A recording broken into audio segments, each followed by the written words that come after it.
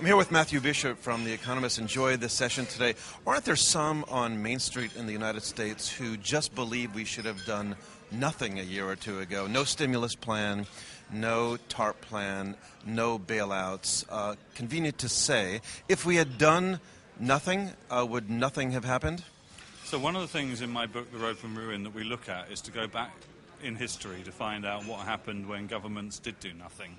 And what happens is that if you let the banking system fail, you get a much, much worse economic crisis than if you step in to rescue the banking system. So back in 1930, the American government decided that its policy towards the banks would be liquidate, liquidate, liquidate. And as a result, you've got unemployment in the 20%, 25% level. So I think although it's unsavory to let people who've taken reckless management decisions in the banking sector to get out and save their skins, but actually that's the best thing for the public. When things get that bad, you've got to rescue the banking system. I think you referred in your presentation to additional stimulus that might be needed. Is that a popular view in Washington now, and do you think that's something that will happen? Well, I think that, as I said, that Washington needs to do two things at once. One is to stimulate more, and the other is to provide a credible plan for reducing the government deficit over the medium to long term.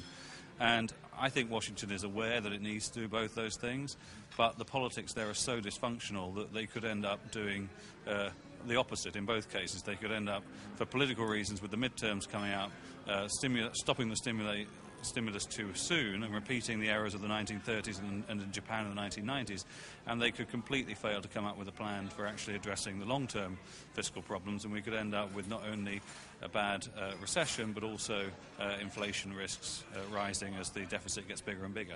Matt, you referred to a Bretton Woods 2.0. For those who are not good with their history, what happened at Bretton Woods and why do we need a second one? So at Bretton Woods, after the Second World War, America gathered the leaders of the other major economies together and said we need to design rules for the global economy, we need to create new institutions like the IMF, and also the idea of the Marshall Plan to aid the reconstruction of the war-affected economies came soon after that. And I think that was the one moment in the history of the world where the global economies have come together and actually acted in an enlightened, long-term way to build a better global economy. And at the moment, we're in a global economic crisis, and there's a real danger that the governments of the world will focus inwardly rather than outwardly on building a better system for the global economy. And America, I think, should host another Bretton Woods 2.0, where they bring together the other economic powers, including countries like China and India, and say, look, we need to modernize the system, we need to build a better set of global rules, a better set of global institutions. And you talked about fundamental reform. Even if there were fundamental reform, aren't there certain things in terms of the dislocation of the American economy or globalization such that Americans in some ways have to get used to a different form of economic life or a different position in the global economy than they were before? Well, two things. One is that when you get drunk on debt, like when you get drunk on alcohol, you're going to have a hangover the next day. And there's a while that the American economy is going to be feeling sickly because it just took on too much debt and it has to get off that debt. The other hand, though, if reform is done in Washington, major reforms, I think you can get the economy growing again relatively soon. But those reforms aren't happening at the moment. The other issue is that America clearly will become less dominant in the global economy than it's been in the past because economies like China's and India's are growing. So just the law of mathematics means that as they get bigger, then they're going to grow faster because they're less well off.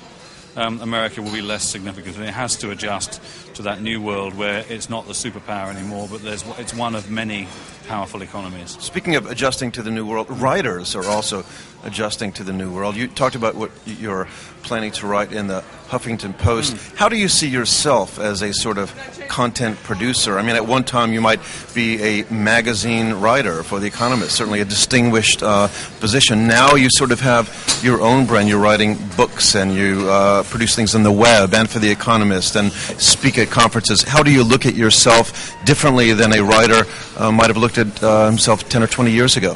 Well, for me, The Economist is bucking the trends in the industry as a whole, and our circulation continues to grow. It's rising in America, and people still want to read The Economist in print as well as online. So in some ways there's been no change, and in fact things have got better because I think people have a thirst to know what's going on in the world, and that's what we write about. But I think also, increasingly as a writer, I want to do books that actually allow me to get that bit deeper than you can get in a magazine article. And because of the internet, we're able to contact all sorts of people that and reach audience we weren't able to do before. I mean, I Twitter now. I'm at Matt Bish, MattBish, and I reach a whole different audience through that. Right. And likewise through websites and things like that, and through doing media like this, which wouldn't have been possible 10 years ago. So what that means, it's great. If you have an idea and if you have a news story, you can actually reach many more people through many different channels. And I think, although it's uncomfortable for some in the industry as we make that transition, some old business models are going to go out of business. Overall, it's for those of us that have figured out how to make it work, it's a great opportunity. Matt Bishop from The Economist, thank you very much for joining us today. Thank you.